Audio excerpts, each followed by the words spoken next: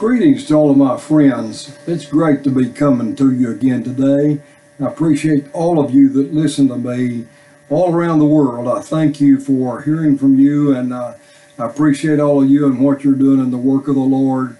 And this message today is about Gideon in the book of Judges. And I want to give you a little bit of background about what's going on here. Israel had fallen into deep sin. They had worshipped Baal, and they had turned themselves away from God. And because of that, their land was overtaken by the Midianites, and they were just in distress. They took over their crops and everything that they had, and they were hiding even from the Midianites to try to do everything that they did. That's when we find the setting here in chapter 6, verse 12. And the Lord said unto Gideon, the angel of the Lord came and said unto Gideon, Thou mighty man of valor, the Lord is with thee. And he was out threshing wheat, hiding from the Midianites. And the angel of the Lord says, I've got news for you today. You're a mighty man of valor. He was a good judge. He was the 5th judge of Israel. He was a very good man. And it's for this reason I think that God chose him to give them great victory. And so the things that comes about here, he fleeces God to see if it's really you. And if it's really you cause these things to happen, and God did answer his prayers and everything. So we're getting ready now to where we see that God's going to lead them. The first act of business that Gideon did, is he tore down the Baal gods that was around the town there. And it made everyone in that town angry because he tore down Baals and all the things that symbolized Baal. And they even threatened his life and tried to destroy him. But now Gideon is getting ready to go against a great battle. He's got a great battle, and he reaches out and chooses 32,000 men. But God told him, he said, that's too many. And he had to reduce, and eventually he ends up with 300 men to go against the mighty Midianites. And they attacked them and surrounded their place where they were, and used the torches and the trumpets. And when they blew those trumpets and lit those torches, Midianites had thought they had been surrounded by a great army.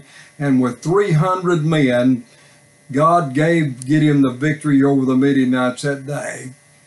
This lesson tells us that we need to depend upon God. It's not necessarily how many men he had, but it's because God wanted to let him know that it's him that's doing it, and it's not really them. We're sometimes operate in ways like that. We try to do things on our own. And folks, I want to tell you, God will do great and mighty things if you'll let him. Gideon was a mighty man of valor. He was willing to step out with God, and God used him in a mighty way.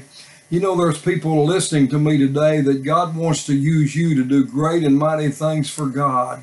He wants you to reach people. He don't want you to compromise. Like the Midianites surrounded Israel, we're being surrounded today in our world by a loosening of God's standard, and it seemed like we were falling into deep depravity all across the world today. Folks, we need a revival in this world. We need Jesus as we ever need him before. And I want to tell you, we're surrounded. It seems like we're living in a day where we're really troubled, where things are going on, and it seems like we need a victory over the enemy. And if we submit ourselves to God and resist the devil, he will flee from us.